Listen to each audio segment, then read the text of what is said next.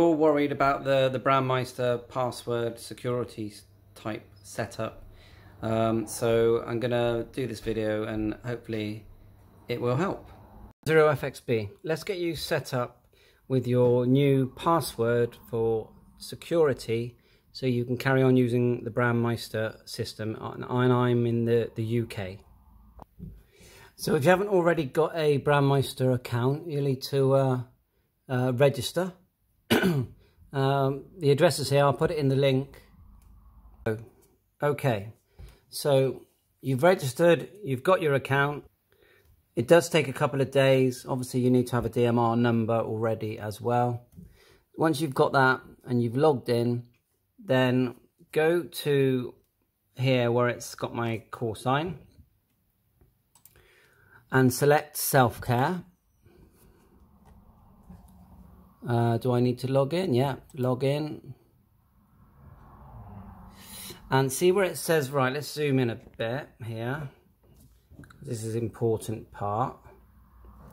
See where it says Hotspot Security? Turn that on. Now type in the password of your choice. So I'll put in what I'm going to put in. Then once you've got your password in, click save. So that's our password sorted with a bit of luck. Right, now we're going to go to our hotspot. So we've logged into our hotspot. If you can't find it, use IP scanner and find your IP address, but you should know that because it's important for your hotspot configuration. So here we are, DMR's working well. So I'm going to click configuration at the top, angle up a bit, configuration, then we're into the configuration menu.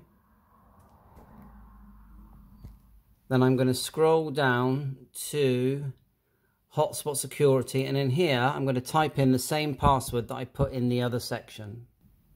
So the password's in and I'm going to click apply changes. So hopefully Pi-Star wise and Brandmeister, we are logged into, as you can see here, Brandmeister 12341. It should all work, and I will give that a test to make sure I can be heard, but I'm not sure if they've properly activated that yet, but they're going to soon.